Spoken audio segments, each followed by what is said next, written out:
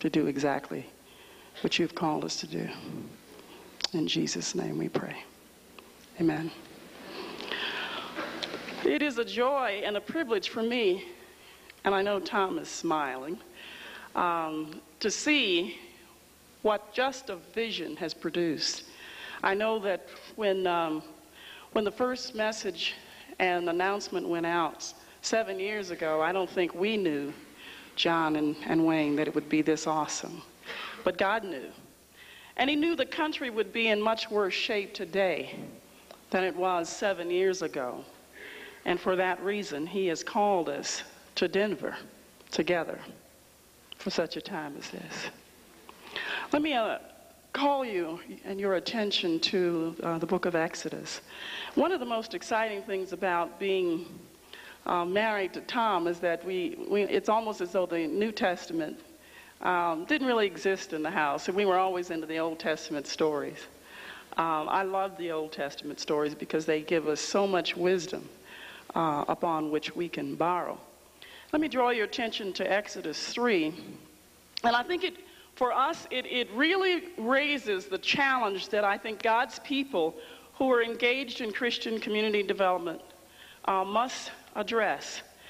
The question is, what is Christian community development? What is it about raising up housing, helping the homeless? What is it about putting together daycare centers or health centers that is unique to Christians? What does it mean to be a Christian community developer? And the question is, what is it that we bring to brokenness? Or is there something special that we bring to alienation and division by the label Christian?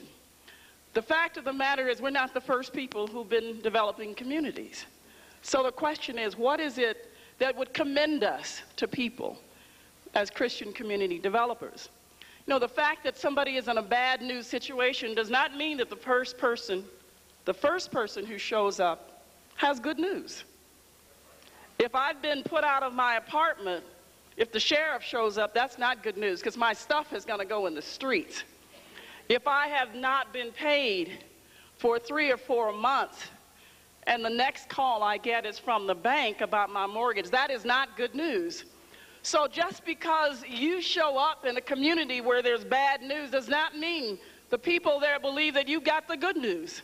So the question is, what is it that makes us different when we call ourselves community developers who happen to be Christians? So you know the story of Moses. You know that Moses was very privileged in a lot of ways, and his life would be akin to that of many of us. He had been raised by Pharaoh's daughter. He had gone to what we would call a good school, gotten a good education, good background, but decided to go back home, as John Perkins would say, and make a difference. Now, the problem that Moses got into as we move into chapter 3 of Exodus is that he tries to do it without God.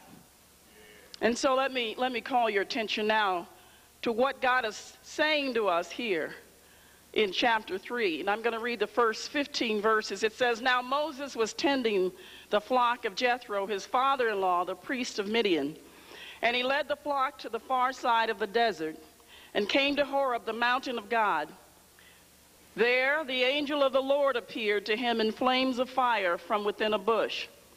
Moses saw that though the bush was on fire, it did not burn up. So Moses thought, I will go over and see this strange sight, why the bush does not burn up. When the Lord saw that he had gone over to look, God called to him from within the bush, Moses, Moses. And Moses said, I am here. Do not come any closer, God said. Take off your sandals, for the place where you are standing is holy ground. Then he said, I am God of your father, the God of Abraham, the God of Isaac, the God of Jacob. At this Moses hid his face because he was afraid to look at God. The Lord said, I have indeed seen the misery of my people in Egypt. I have heard them crying out because of their slave drivers, and I am concerned about their suffering. So I have come down to rescue them from the hand of the Egyptians and to bring them up out of the land into a good and spacious land, a land flowing with milk and honey. the home of the Canaanites, Hittites, Amorites, Perizzites, Hivites, and Jebusites. And now the cry of the Israelites has reached me, and I have seen the way the Egyptians are oppressing them. So now go. I am sending you to Pharaoh to bring my people, the Israelites, out of Egypt. But Moses said to God, who am I that I should go to Pharaoh and bring the Israelites out of Egypt? And God said, I will be with you. And this will be the sign to you that it is I who have sent you. When you have brought the people out of Egypt, you will worship God on this mountain. Moses said to God, suppose I go to the Israelites and say to them, the God of your fathers has sent you. And they ask me, what is his name?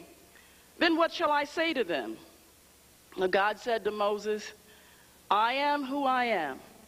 This is what you are to say to the Israelites, I am has sent me to you.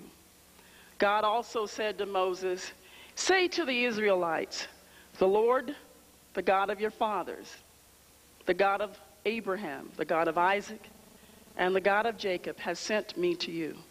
This is my name forever, the name by which I am to be remembered from generation to generation.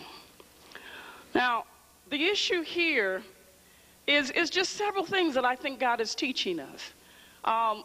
One is that as much as we like to complain about how bad things are, I think Coach said it and John said it, we moan and groan as though we discovered the problem. We rattle off statistics about teen pregnancy and crime and black-on-black problems and white-on-white and white-on-black problems and Asian, Hispanics, alienation, almost as though it's a rehearsal for something that's always going to be.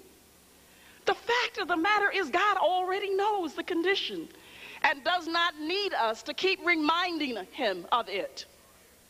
In fact, the way the human brain works, every time you tell your brain something, you say, the floor is slippery. I don't want to fall. You will slip.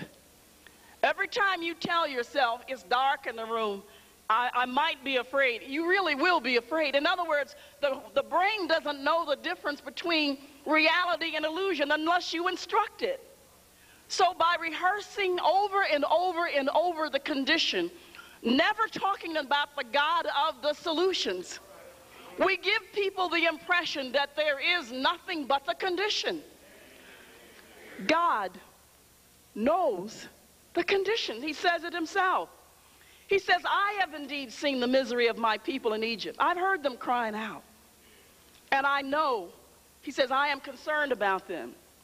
God already knows that. But another thing God knows, which really must wound and grieve the Holy Spirit, is that there are 84 million of us who say we have named the name of Jesus. You know, 84 million people ought to be kicking butt about something. I mean, I can't imagine 84 million people in a stadium for a team not winning, I mean, at least scaring the other side by the noise that they would make. But 84 million people in agreement about anything is incredible. Not only that, 200 plus Christian bookstores, Christian colleges, thousands and thousands of us every day engaged in ministries and parachurch organizations. 40 million of us watching Christian television every week. Not every month, every week. In other words, God knows what he's got. The question is, do we know? Do we know more than the condition? But God already knows the condition. He already knows that he's got the answers. And the question that God is raising to us is, have you gotten satisfied in Egypt? Have you invested so much in the problem? Have you invested in being the counselor to the poor? Have you invested in being the one who helps those who are homeless? Has this job gotten good to you? Or do you really see God as the answer? He knows the condition. He created the earth. It's his. the fullness therein, and they and all who dwell in it. He already knows that. He carved everything in the palm of his hand. He has every hair on our heads numbered. You think he knows the condition? So God already knows the condition. 2 is that God cares. Many times when we show up, we think we're the only one who cares. God cares so much, he sent his son. He didn't send a check. He didn't send a plaque. He didn't send a letter of commendation. He sent his only son. That's how much he cares. And he said he cares so much that even when you and I were alienated, Christ died for us. So the issue is God's love. There's nothing that can surpass God's love. So no matter how bad the community is that you go in to develop, your care cannot ever surpass God's care. In fact, much of the time we act as though when we showed up, love showed up. When we showed up, hope showed up. When we showed up, wisdom showed up.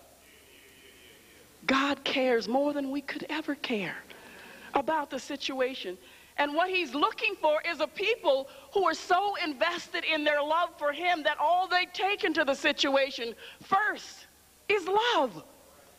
I've seen people come into the neighborhood who are going to help us, but who don't care for us. They don't especially even like us, but they're going to straighten us out and make us talk right, act right, walk right, but no love. So you've got a house built, but you don't care about the people in the house. You know, this is the first generation. I hate the term X generation, but this, because I think there is something known about people. But this is the first generation, the 20-something, who care more about the product than the people who sell it. We are not the first people showing up in broken situations who love. But for sure, if you don't show up with God's love, you can't do anything. You can tutor all day, you can mentor all day, you can build a house all day, but another one is broken down. You can fix this child and another one's broken. You can get one person out of jail and 3 are going in. If you don't have the love of God to compel you, you will not even stay in the situation. You'll be a drive-by community developer. And that's what we have. John Perkins stayed in Mendenhall. Vera May stayed there until the change came. Wayne Gordon and his wife Ann and their children stayed there. There were days I know that they wanted to leave and probably talk to each other loud about it. Why are you staying here when we're on our 12th television that we have been donating every time we go to the movies? But the fact is, without the love of God, you won't even hang in a situation. It took a long time for people to get hopeless, violent, disconnected, abused. It will take a long time to straighten it out. And if you think you're going to walk in with a PhD and a little education and straighten it out, it will not happen. Soon, it will not happen. But without the love of God, you won't have the staying power to hang in there. You will not have the power that transferred to people that they are more important than the project, that you care more about them than the stuff that you're fixing for them. So God cares, and he said that. He says in verse 7, he says, I have indeed seen the misery of my people. I heard them crying out, and I care. I'm concerned about them. So God cares, and unless you take his love, what gets translated is technical support, but not love. It's love that changes people. It is love that changes hearts and minds. It's love that makes children want to get up out of the streets and come into church or come into the Bible study. It's that Vera May cared about them, that she knew their names, that their names mattered to her. They couldn't give her back anything, but they were important to her. When I was 7 years old, I tell a story, and Wayne uses it a lot, that we were on welfare, and it was very tough. And my mother raised 8 of us by herself, and I was very distant from God, because I figured a God who couldn't produce breakfast really wasn't all that powerful. And so I became very hard in my heart about God. But I remember with girls getting pregnant all around us at 13, 14, long before it was popular, there was a librarian next door. In those days, when there was no integration, librarians lived next door to welfare mothers. And so you could always see the possibility of what you could become. And I remember Miss Golightly, she would put on report card day, she knew she had no children. She was a spinster. But she knew from my mother when my report card came. And she would take my hand and open it like very gently, and she would put a nickel in. And she would call my name, and she said, Barbara. She said, you are very special. And this is a very special nickel. And you and this nickel are going places. And she said, you save it, and then you get another good report, and I'll give you another one. And pretty soon, you're going to be able to travel. And she planted in me such an esteem for myself and a desire to go places. It was incredible. If you don't bring that, you can't change your community. 3 is that God appears. Now, what it says is that the people cried out. And here in verse 2, it says, there the angel of the Lord appeared to him in flames of fire from within a bush. God doesn't appear as in God come and he appears. He's already there. He is everywhere, in everything, all the time. He is omnipresent. In Psalms 139, it says, if I go up to heaven, you're there. If I go down to the depths, you're there. Even if I go and run away to the bottom of the sea, you will find me. He's everywhere. It means that when people who are yielded up and broken and are no longer self-sufficient cry out, he appears. He makes himself visible. He was already there. But he appeared in the bush. But he was already there. But remember, this problem did not start when Moses saw this burning bush. Moses had been 40 years in the wilderness. And for most of us, it takes, because our heads are like this, it takes that long for God to get our attention. I don't know about you, but I've had a serious wilderness experience this last year and a half. And there's some things about, God did not cause Tom's death. But there are things that happen to us that God will use to get our attention. Moses, 40 years ago, went out, killed a man to straighten the situation out. He's articulate. He's fresh out of school. He's out from the palace. He's got all the answers. But 40 years in the wilderness, 40 years of just knocking your head against a stone wall. 40 years of stuff not turning over that quickly for you. He can't talk now. He's not as confident now. He is listening. He hears God now. And God appears to him. God does not appear to self-sufficient people. Do you ever realize that when 2 Chronicles 7:14 says, if my people who are called by my name would humble themselves and pray, it says seek my face, but it also says turn from their wicked ways. And I always wondered, what did God mean by his people being wicked? I mean, we don't lie all that much. You know, we don't steal anymore. We don't generally do drugs. What does God mean?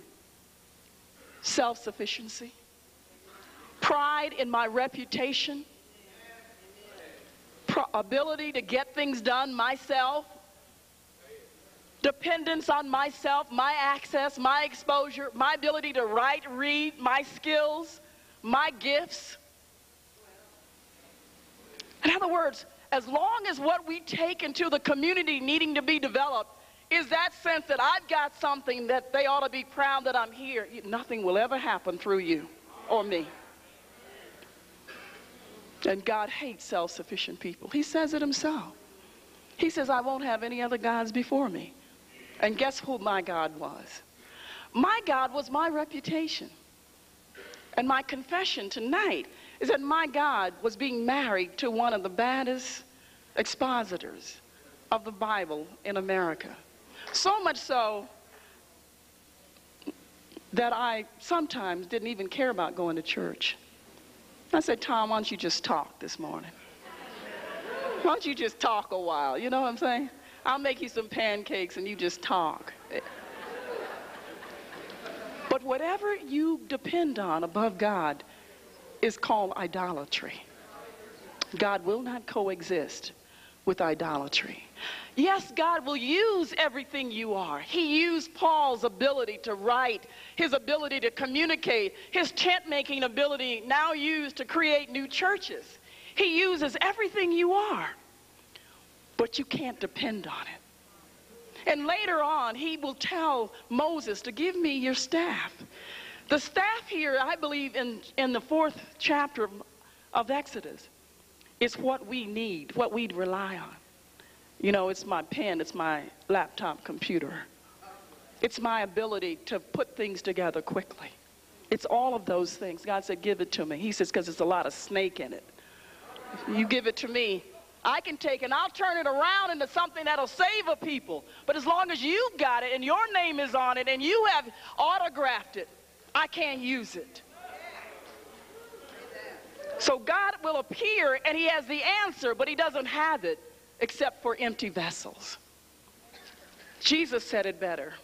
He says, my Father works to this very day, and I too am working. In other words, Jesus says, because the Father is working, I can heal, I can care, I can love, I can bind up the brokenhearted. Only because of the Father working in me can I do these things. In John 5:17, he says that. What he means is that if you are working, God is not working. As long as Barbara's working, God says, when you finish working, Barbara, call me, and then I'll be there. Because I am power, I am holy, I am righteous. You are not. And unless I see the blood of Jesus in you, yielded up to me, I can't use you. Yes, the community has needs, but I can't use a self-sufficient vessel. I can't use a strutting vessel. I want your book, Wayne, but I want you to give it to me now. So people who need hope in St. Louis and hope in Philadelphia can read it. Not that Wayne Gordon gets a pat on the back, but it's a model now for what can be used around the country in broken cities like Chicago. So God appears. He has the answer. And in essence, what God does, he appears, but he decides. Number 4, he decides. First, he knows the problem. He already knows it. He cares about us more than we care. He appears to people who are yielded. But the 4th thing he does, he appears any old way he chooses. He said to Ezekiel, call the wind and I'll come forth and clean up this valley of dry bones. He says he'll come in any way he wants. He came as a baby in Bethlehem. He will appear any way. My problem is that I'm an African-American professional woman, Tom called a professional colored lady. And he said, so I want God to appear as a professional colored lady. I want a bad sister with her hands on her hips, you know, take no mess off of nobody, you know. Well, see, somebody else wants him to appear as a white male in a suit. Presbyterian, preferably. Somebody else wants a woman, a white woman. Somebody else wants an Asian. But God will appear in any old way he wants. John said it. Millions of people cried out about the conditions of the African-American community. Millions of us prayed and fasted about the state of our men.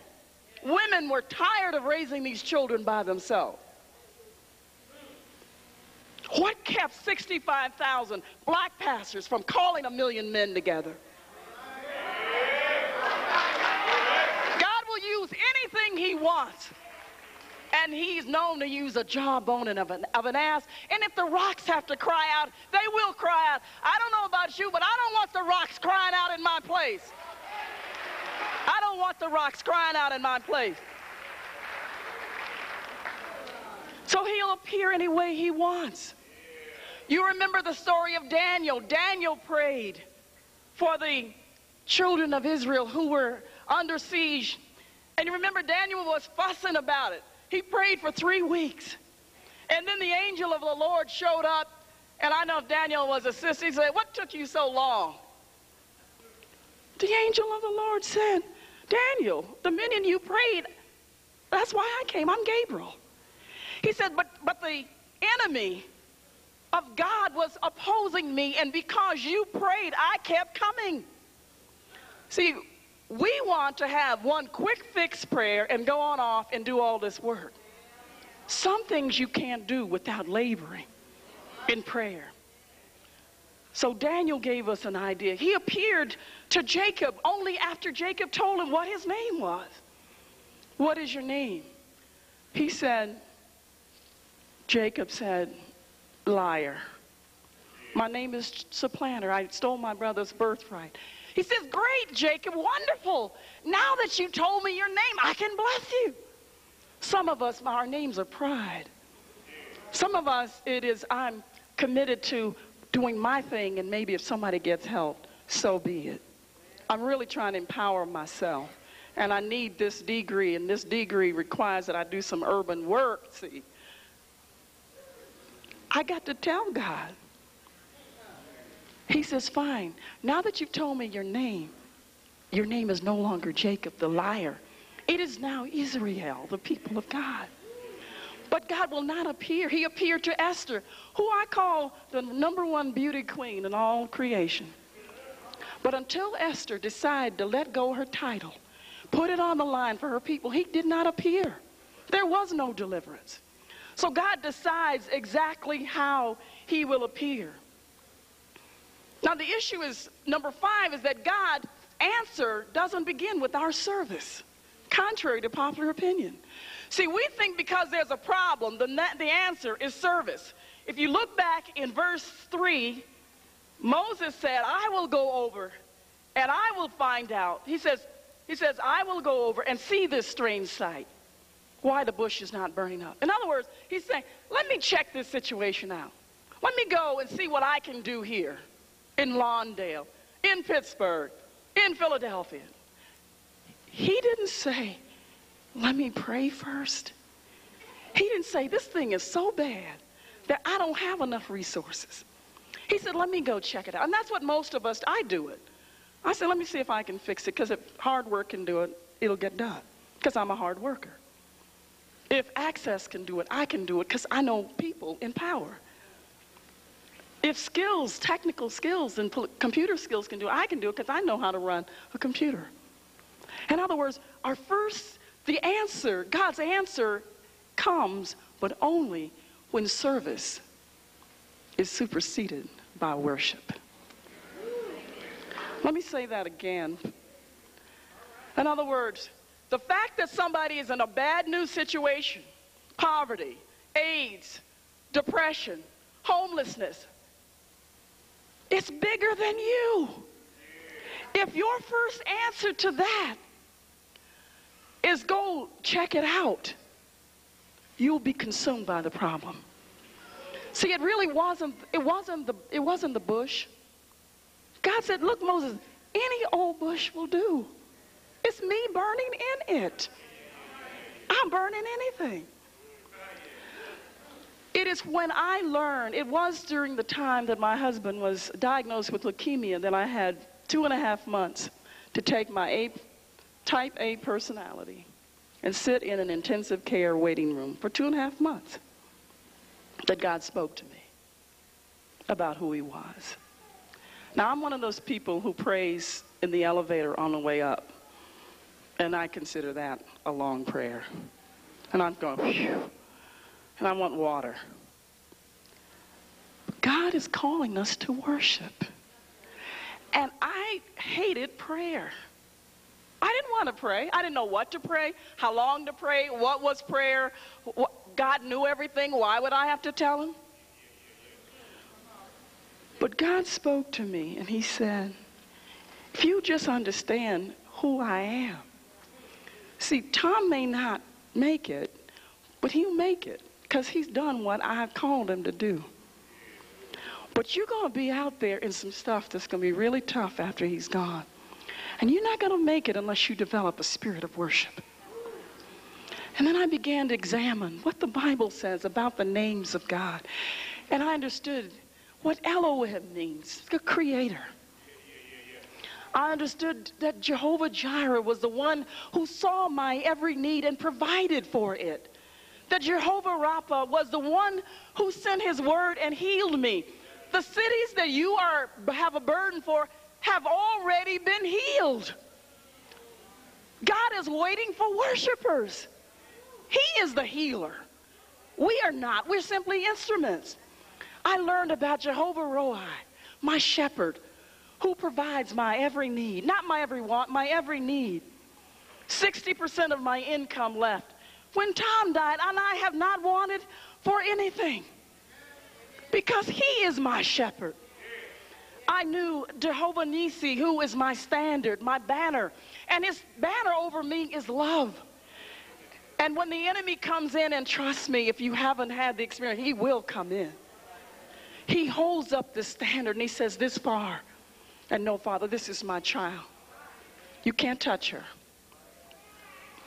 When you start becoming a worshiper, everything around you will change. See, Moses' attitude is the same as ours. If you look at the bottom in verse 11, Moses says, but who am I that I should go? This is what you and I say. I can't do anything about drugs. I can't deal with the AIDS problem. These kids are killing each other. They hate each other. They're just having babies. They're baby and violence machines. And we throw up our hands because Moses did not understand who he was serving.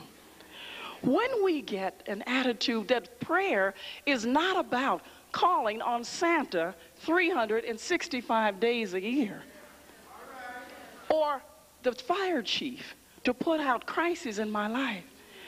See, God created us for worship, for fellowship, to love him and every neighbor as we love ourselves. Anything we do opposite that renders us powerless. Everything we do that is outside of the act of worship, I don't mean quiet time in the morning. The Bible says to pray without ceasing. To pray on the way to and from your job, in your car, in the shower, with your children, in church. Because the devil hates that you are even thinking about trying to heal or help somebody. Hates you. You ever think why there's so many defeated believers? Why we go around in a state of depression all the time? There's a war going on. What do you expect? You show up on Satan's territory saying that you're going to take these kids who are destined for prison if nothing else happens in their life, and you're going to change that? And you expect the enemy to leave you alone? Get real. There's no day like that. It's not just some days. It may not be death of a loved one. It may be something else. It may be all your money all of a sudden dries up. Your friends leave. Whatever happens, the people reject you. But you are surely in a battle just being alive, and you are in a double battle going into the enemy's territory and declaring good news in a bad news situation. If you don't have a spirit of worship, the people have no hope. He inhabits our praises. See, prayer is really just talking to God. It's reminding God who he is. It's telling God, thanks for waking you up, giving you a place to stand. We whine. God hates murmuring. I believe the 40-year journey in the wilderness, which was 11 days, God added to it because they criticized Moses, the leaders. They didn't pray for them, and they murmured a lot. We whine all of the time. Every day, you get on the elevator. Say, how you doing? Well, just barely making it. Trusting Jesus. Yeah, right. I don't want none of that. If that's your trust in Jesus, give me something else. Instead of getting up saying, another day to see God work. Another day to see healing going on. Another day of victory in Jesus. Another day for me to be hope in a hopeless situation. Another day for me to give people what good news there is. We say, I don't know, I'm just making it. Really? The King of Glory has come into your life? The God eternal, omnipotent, omniscient, has invaded your person, your common clay of your person, and then all you're doing is making it? Then give me the alternative. And that's what the world is saying. If this is your Jesus, your division, your Sunday morning apartheid, your constant whining about the problem, you're never having a victory, then give me alternative. And the fastest growing religion today is Mormonism, Islam, and the New Age movement. No, we can say, but they don't have the answer. But we don't sound like we do. We don't act like we do. We don't model that. How would people know? Tom talked about the honk if you love Jesus banner on our cars. Is that how they know? Is this Bible big enough? No, people, I was led to Christ by someone who simply loved me. Who was there? Who said, I know a man who gave me hope, who can give you hope. Next is that God delivers us simply so that we can worship. So if you think that all God wants to do through you is build a health center, you got another thought coming. God does not need you to build a health center in the inner city. He does not need you to mentor kids in the inner city. He does not need that. He delivers so, as he said to Moses, bring them to this mountain so they can worship me. What he wants is CCDA people all over the world who are worshipers first. And out of their worship, they serve. Out of their worship, they love. Out of the worship, they give. Out of the worship, they care. Out of their worship, they give hope. We turn it the other way around. We work, and then if there's any time left, maybe, if there's nothing on TV, if Oprah ain't saying nothing, okay. Y'all know what I'm talking about.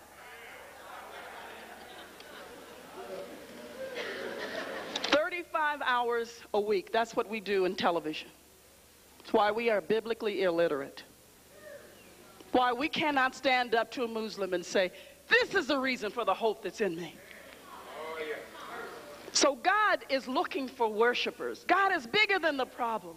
We exist for one reason. And what God is asking us to do is not to go in and do the good thing, go and do the God thing. The God thing is to say to people, I don't have the answer. I can't help the situation, but I know a man, and I belong to a man who can. I can do nothing of myself. Apart from him, I can do nothing. David said that. David was everything that you would not give a person an award for being. He would not be my idea of a great man of God, but he said, search me, try me, see if there be any wicked ways in me.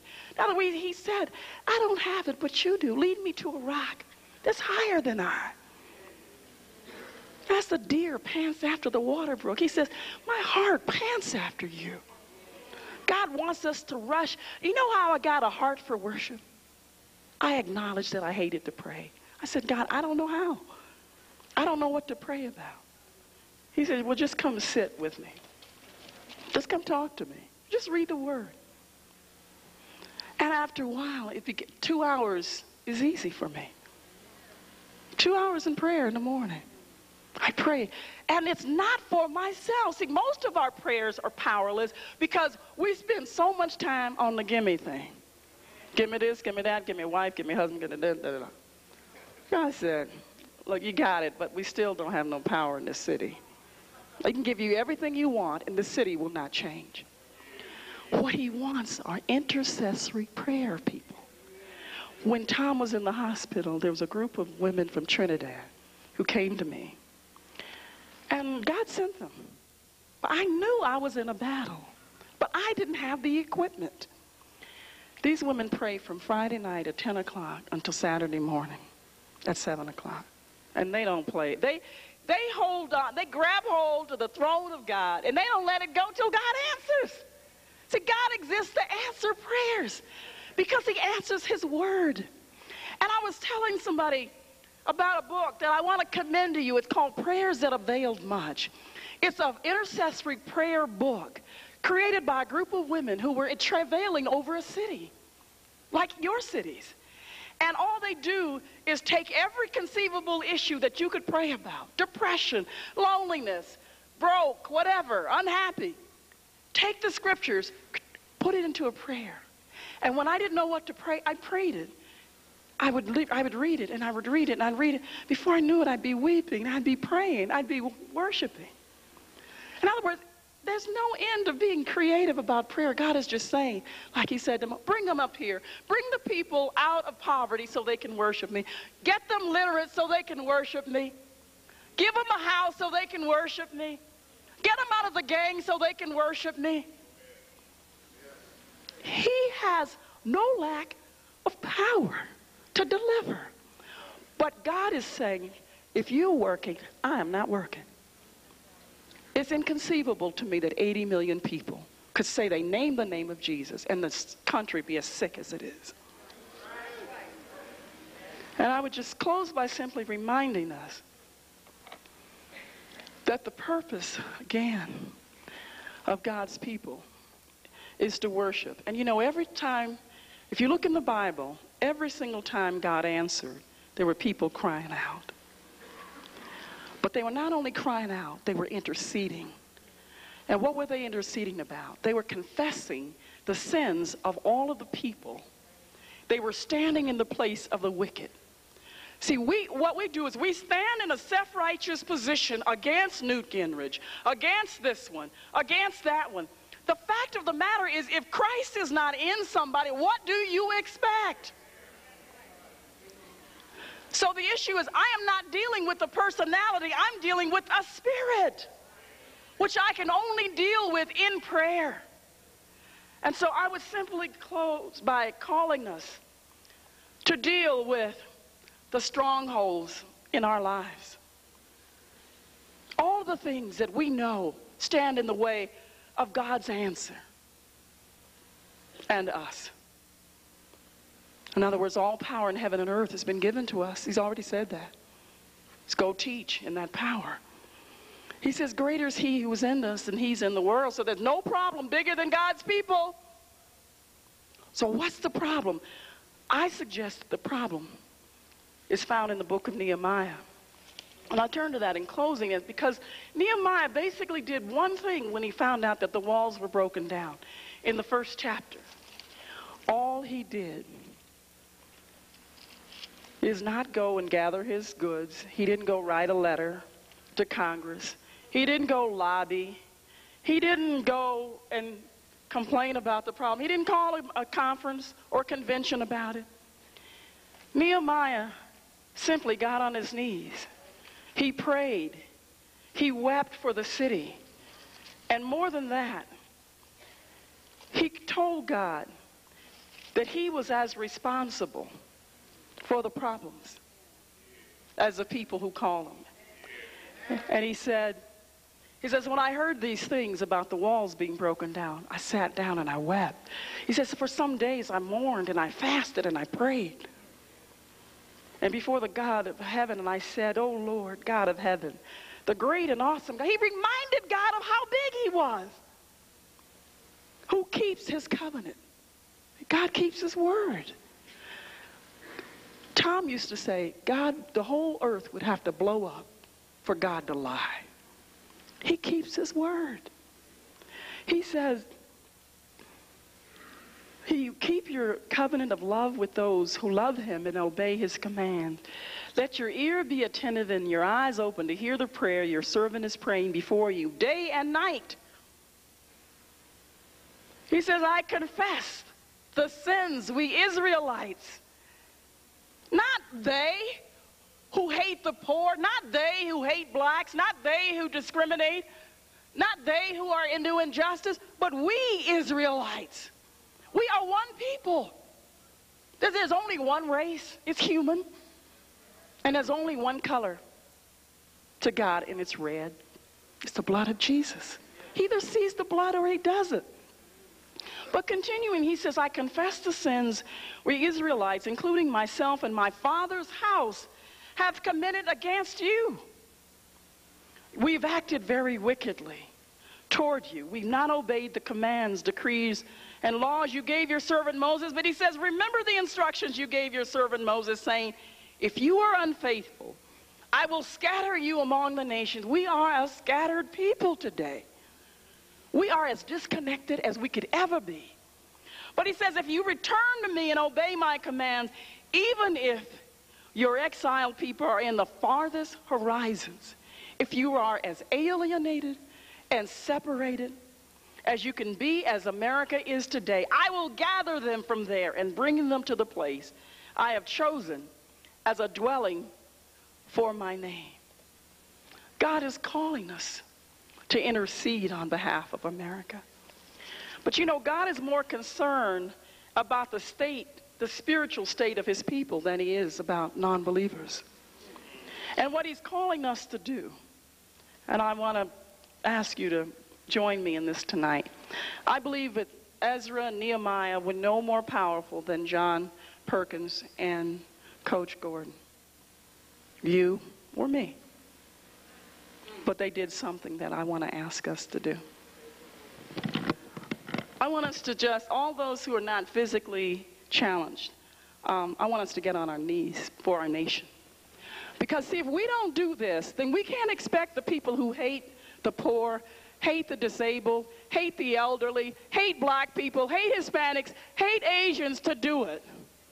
If we don't cry out for this nation and say, God, remember the promise you gave to Abraham, and we are children of Abraham. So I want us right now to call out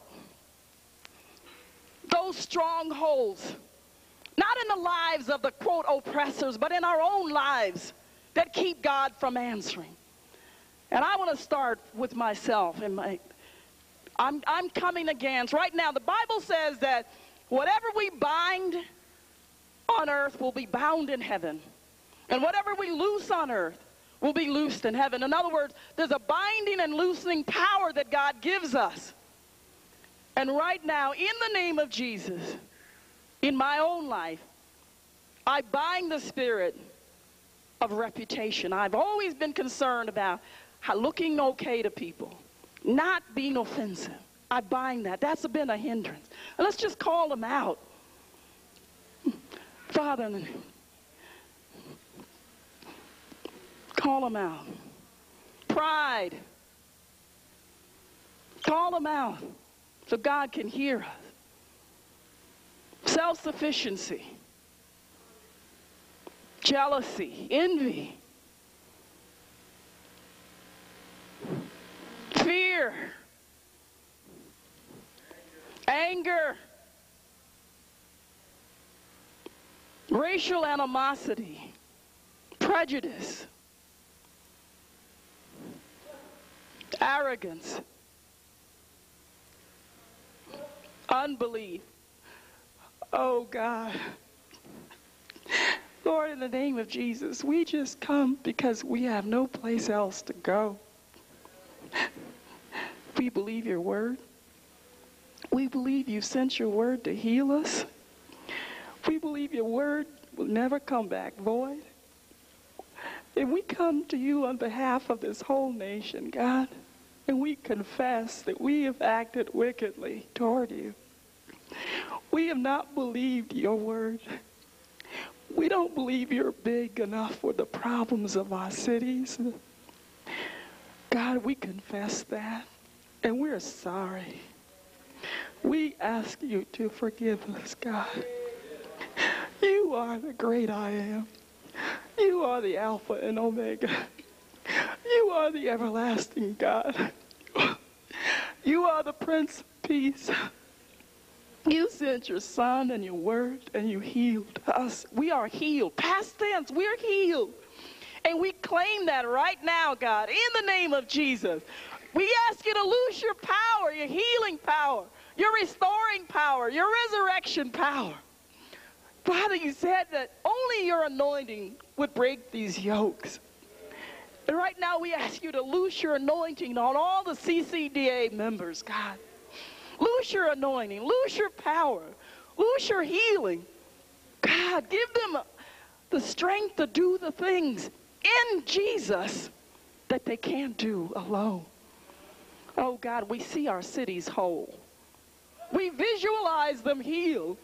We visualize black people and white people and Asians and brown people, Native Americans, being together in a natural way, not an artificial way, but as family, God. Right now, we visualize the Acts 2 community, oh God, of people who have everything in common because they sit together and they pray together and they eat together. And no one has a lack. Oh God, there's no lack in you. Father, right now we come to you from every tribe and kindred and language and nation, and we sing together the new song. Worthy is the Lamb. Worthy is the Lamb. Worthy is the Lamb. Worthy is the Lamb. Worthy is the Lamb who was slain. Worthy is the Lamb to receive honor and glory and worship and praise. We praise your name, God. We worship your majesty. Oh, God, you have been so good to us. Oh, God, we can't thank you enough for what you've done, even in this organization. We thank you for John Perkins and his vision. We thank you for Wayne Gordon. And we thank you for their families, God, for their staying power, that they cared, but you cared more. We praise you, God. And Father, we ask you to help us to forgive ourselves and to walk in the newness of light. And let our language be seasoned with salt of your promises, not the problem. We recognize them, but we're not stuck there. We praise you now. We thank you, God. We thank you, Lord. We claim every promise right now for America. We thank you for every city that's represented here, every state that's represented here. Raise up leaders, God, indigenous leaders who will love you first, who will worship you. We thank you, God. We praise you, Lord.